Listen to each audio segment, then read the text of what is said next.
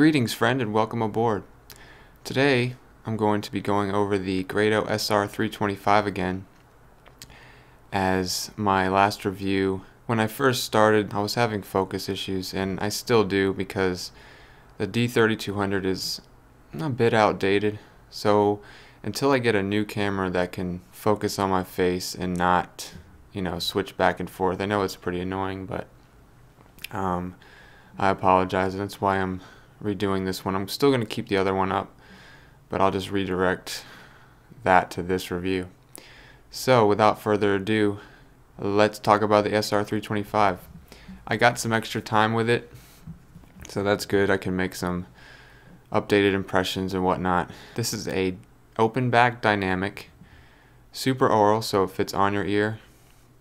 It has a frequency response of 18 Hz to 24,000 kilohertz, sensitivity of 99.8 decibels, an impedance of 32 ohms, and it's made out of metal, leather, and foam. It's 12.6 ounces, and it feels pretty durable actually. Out of all the lower end models like the 60e, the 80e, the 125, the 225, and the 325, the 325 feels more substantial than the other ones because the 80e and the 60e are made of mostly plastic, I think, as well as the 225e is plastic as well.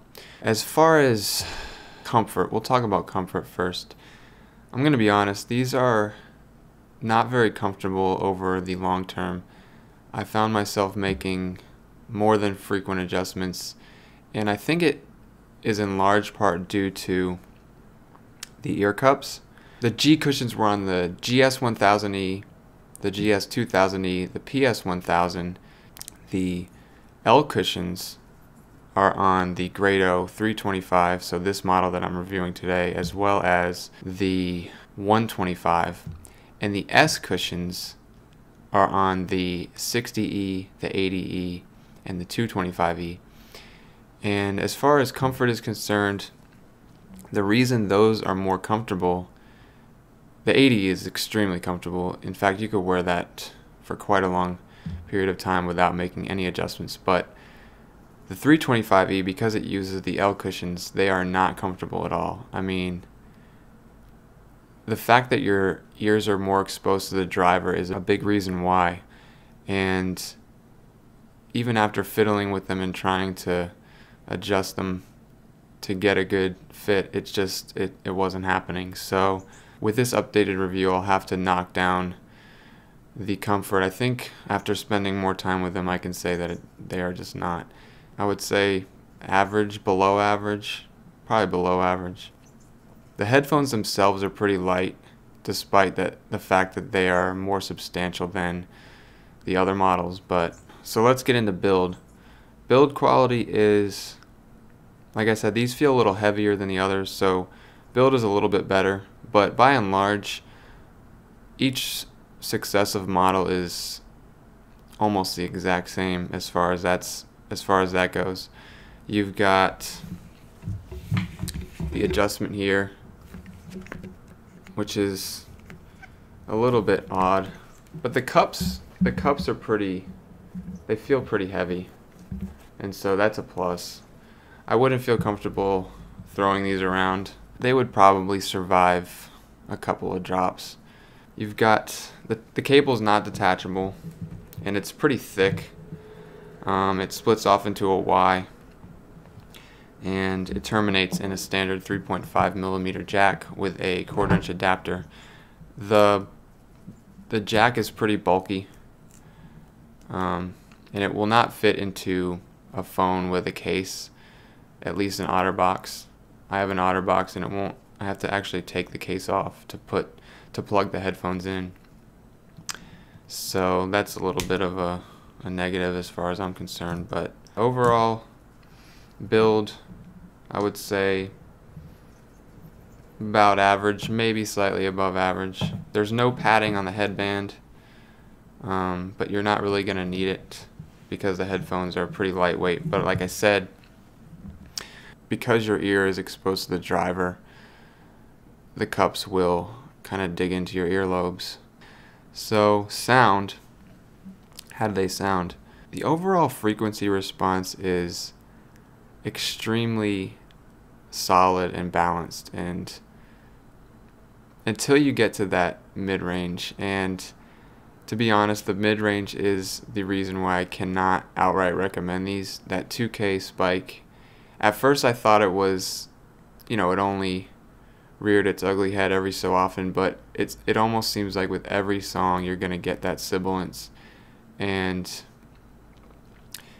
they just come across as very papery sounding and a little bit too artificial for my taste, especially when the Philips SHP 9500s are light years cheaper and they don't have that spike. It's a very similar sound signature aside from that 2K peak.